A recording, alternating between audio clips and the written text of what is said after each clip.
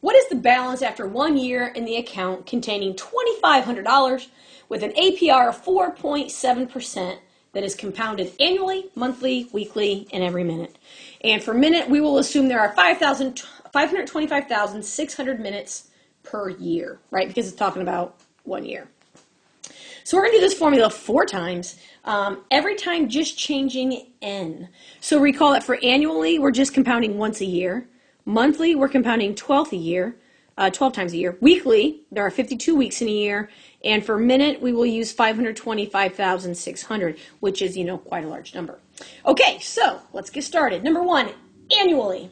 Well, we're using our compounding formula. So our balance is principal, 2,500. Inside the parentheses, 1 plus my rate. My rate is 4.7%, and I'm dividing by 1 because I'm compounding just once a year. And then once a year times how many years, which is just 1. So, this formula could just be written as 1 plus 0.047, and that's it, right? Because your exponent is 1 times 1, which is just 1. So my balance after a year, if I only compound annually, is 2617.50. And that should be the smallest number because as we progress through parts B, C, and D, we're compounding more often. The more often you compound, the more or the higher your balance should be because you're going to earn more interest. So let's go to monthly. Recall that monthly means n is 12.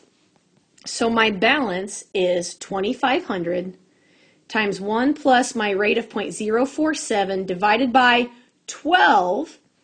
And then I'm going to take it to the 12 times 1 power because, again, it's only 1 year. That's where that gray 1 comes here in my exponent. So 12 times 1 is just 12.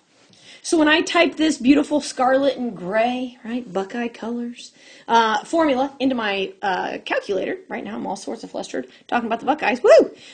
We end up with $2,620.06. So you can see it's, $2.50-ish more than when we just did it once a year, when we change it to 12 times a year.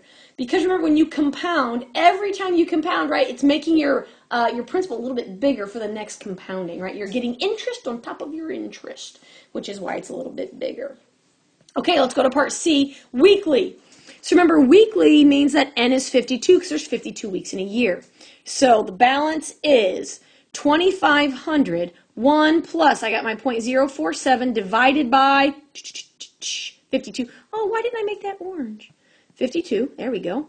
Okay, and then we take it to the 52 times 1 power, because again, it's 1 year. So 52 times 1 is just 52.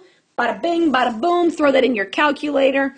And if you do it weekly, you end up with 2620.25. So to go from monthly to weekly, monthly, we're at 2620.06, then 2620.25. So it's 19-cent difference is here, right? That's not huge. That's more, right? So what is 1 year?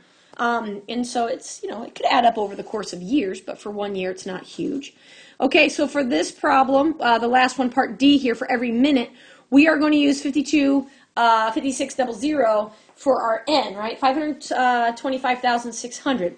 So when I plug this into my formula, I've got my 2,500, 1 plus 0.047 divided by that big 52566, I got zeros, and then we're raising it to that power. Let's get rid of this one just to avoid confusions. Because we're talking about 1 year, right, you'd be multiplying this by 1, but that doesn't matter because when you multiply by 1, it doesn't change anything. So you plug that into your calculator and hopefully it doesn't blow up or do anything bad, and you end up with 2620.30. So from going weekly, once a week, you have 2620.25, you go to 2620.30. So 5 more cents a year, well, for this first year, if you do it every minute. Over years, it will become a bigger spread because you're going to build more. But when you're looking at just 1 year, there's not a huge difference between annually and every minute. It's when you leave it in for multiple years that you really start to see a difference.